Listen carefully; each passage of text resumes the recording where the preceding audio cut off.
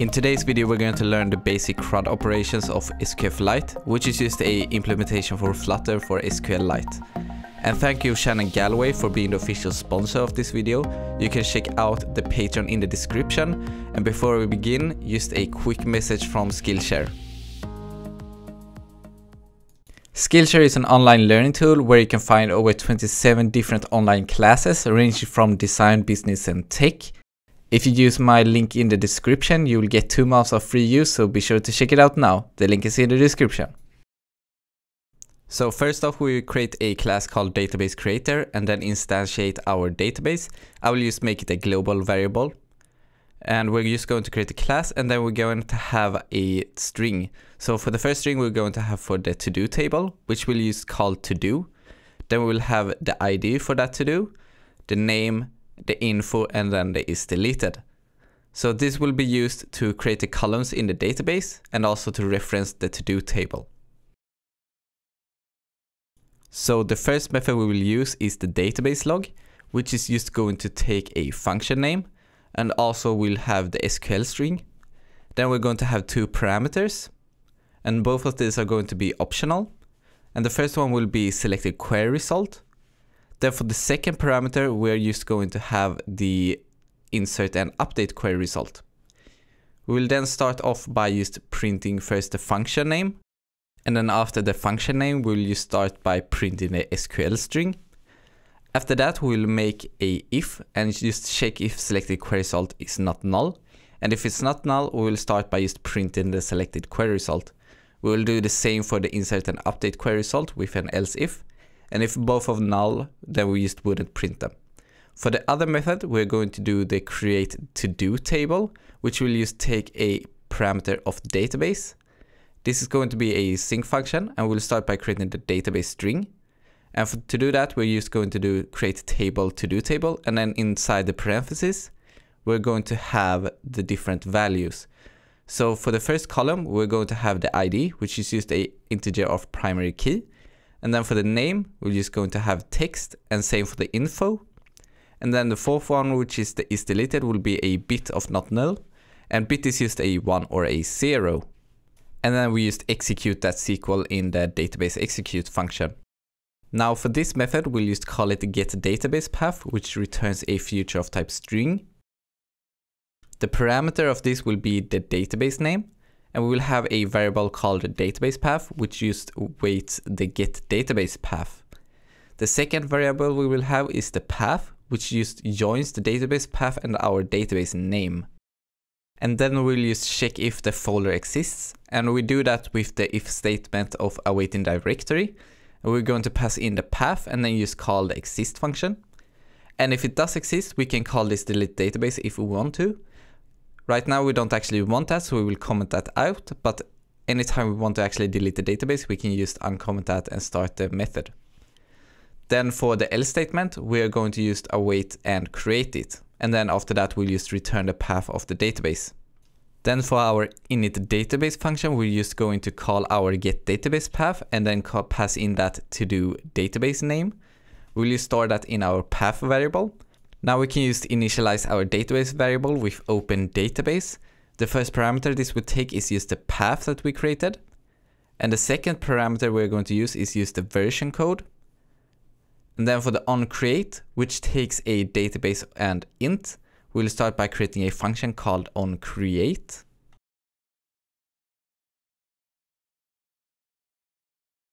For the onCreate function, which is just a future of type void, we're then going to give it the parameter it's asking for, which is the database and then the int.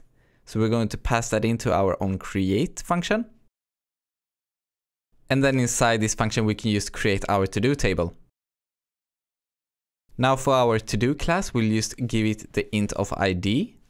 And then for the second, we'll give it the name, and then info, and then also the is deleted, which is just a bool.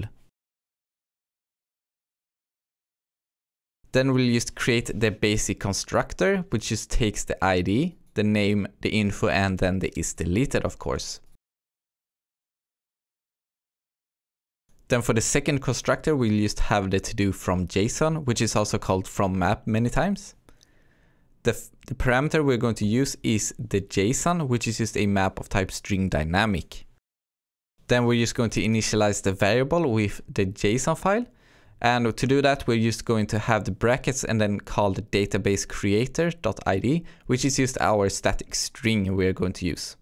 And we'll do the same for our other variables, so for the name, info, and also the isDeleted. And as we store the isDeleted as a bit, which is just a 1 or 0, we'll just check it if it's equal to 1, then this is going to be true, then the isDeleted is true.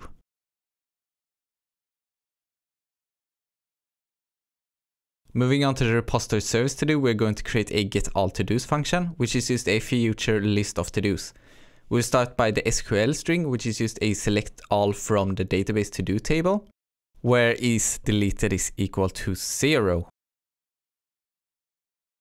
Then we'll just pass our final SQL string in the raw query, which will return the data for us.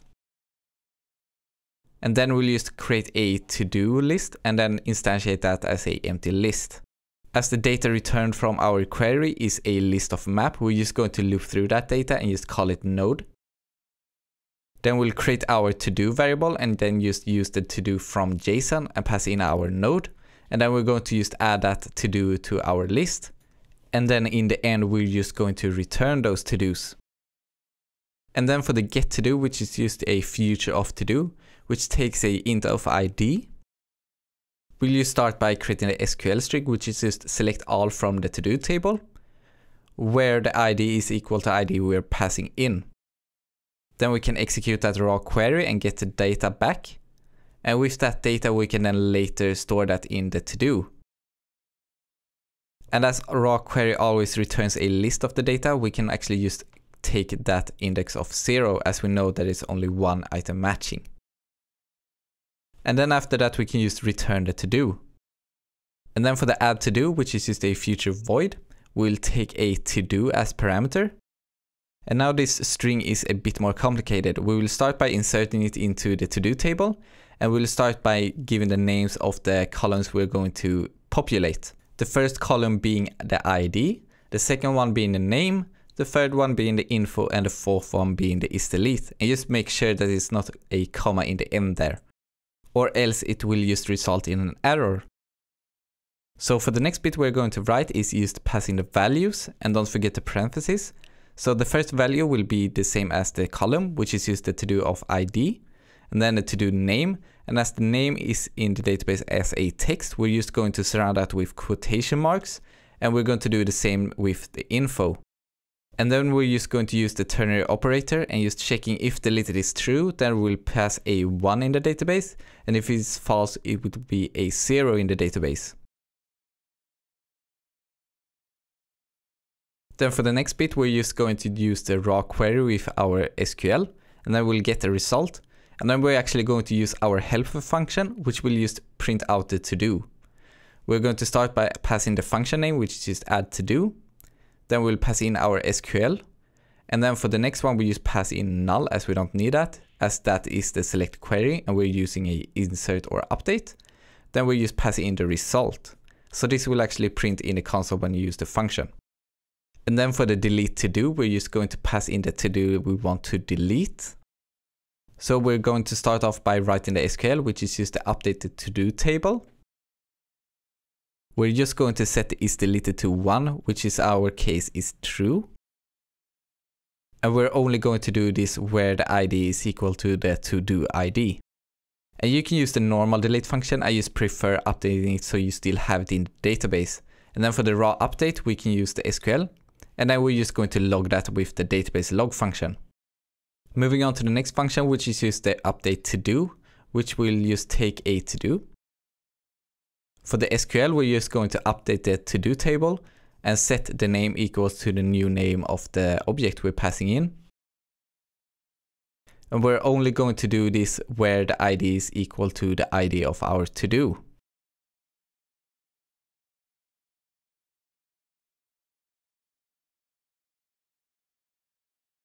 We're just going to pass that SQL to our raw update function, which just returns the result from that. And then we're just going to database log it so we can always see it in the console when we update the to-do. And then we're going to use the last function, which is just a to-do count. So we can then in the UI, when we create a object, get the ID we're going to have right away. So to do that, we're just going to use a raw query and select count of all in the to-do table. And then to get the count out of this, we're going to take the data of index 0, which is the first item in the list. And then we're going to take the first column in that list, which will return the count. And then at the end, we'll just return that count. You can find the UI in the GitHub repo or also the Firestore video. So for the first variables, we'll have a future list to do and also a ID. We're going to override the int state and then use to set the future to the repository service to do with the get all to dos. We're going to create our first function inside here, which is use the read data. And this will just call the repository service to do and get the to do. We're just going to pass the ID inside here. And then we store that in the to do. And this is just going to print the to do name in the console. So for the update to do, we're just going to pass the to do object. And we're going to set the to do name to please. And then we're just going to update the to do with the repository service to do function. After that is complete, we're going to set state with the future and get all to dos. Then for the delete to do function, we're just going to pass the to do we're going to delete. And then inside here, we'll just call our repository to do and delete that to do. After that, we're just going to set the state to ID of null. And then we're just going to set the future to get to dos. And the reason we're using set state like this is so that when we're using set state, the future builder will be rerun and not be rerun all the time when we're using set state. If you found this video helpful, make sure to check out the other video I made on Firestore for the CRUD operations. Be sure to like and subscribe to the channel and also checking that bell notification icon. If there's something you'd like to see next, let me know in the comments, and also be sure to check out Patreon down in the description, and I will see you in the next tutorial. Bye.